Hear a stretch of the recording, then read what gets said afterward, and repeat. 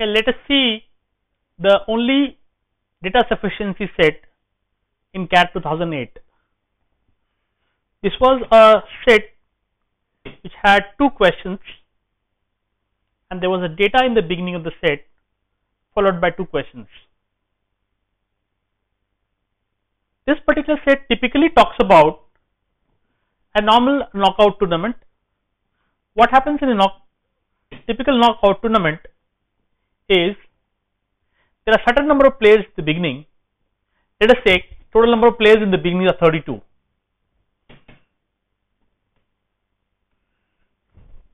So obviously, after the first round, the number of players will become 16.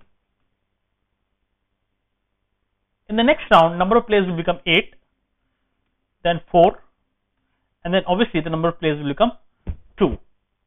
So we can easily say if the number of players are 32, then total number of rounds as per the question will be, after one round it will be 16, after 2 rounds 8, after 3 rounds 4, and after 4 rounds 2. If we take a number which is not an even number, let us take a number 63, then obviously there will be 31 matches, 31 winners of 31 matches, and one of the players will have to be given bye. So number of players qualifying in the next round will become 32.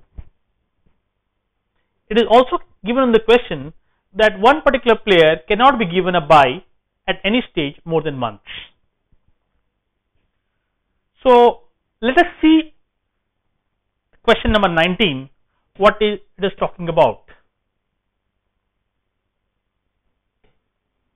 What is the number of matches played by the champion? Statement A says the entry list for the tournament consists of 83 players.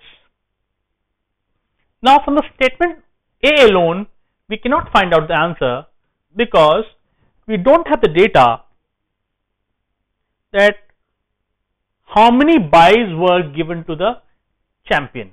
So first statement A is insufficient alone. If I move to statement B alone is insufficient because we don't have the data of how many players were there in the tournament.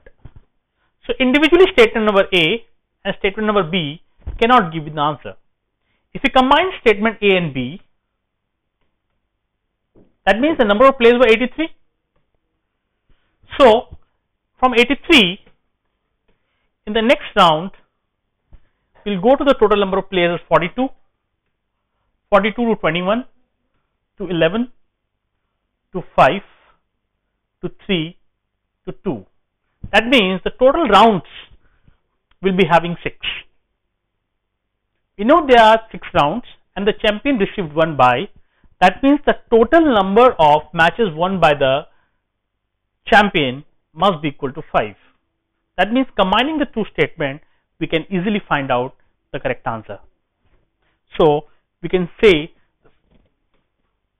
4 is the correct choice. If you look next question in continuation, which is question number 20, what does it say? If the number of players, say n, the first round was between 65 and 128, then what is the exact value of n? As we know that if the number of players would have been, let's assume for the time being, the number of players would have been 64. Then next round would have been 32, 16, 8, 4 and 2. That makes it total of 5 rounds. Or in other words, we can say if the numbers of players are between 65 and 128, total number of rounds has to be definitely 6. There is no doubt about it, which we discussed in the question number 19 as well.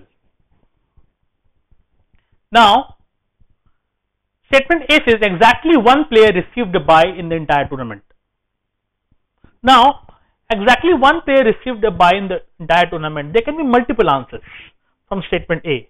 If you take the number of players as 127, then if you just find out the way tournament is going on, exactly one player will get bye in round 1. If we take number of players is 96, still we can have exactly one bye in the tournament in the round 6. So statement A alone is not sufficient, as we can have multiple answers. Let's move to statement B. One player received a bye while moving on to the 4th round to the 3rd round. Now we don't have the data of did any other player received any more byes from round 1 to round 2, round 2 to round 3, round 4 to round 5. So there can be many bye or could be one bye. That data is not there with us. Statement B alone is again insufficient. If we combine the two statements, now we know exactly one player got the bye. We know that the only one player who received the bye was from the round 3 to round 4. Just observing, we find out 120 is the only value which satisfies the condition. So my correct choice becomes option number 4.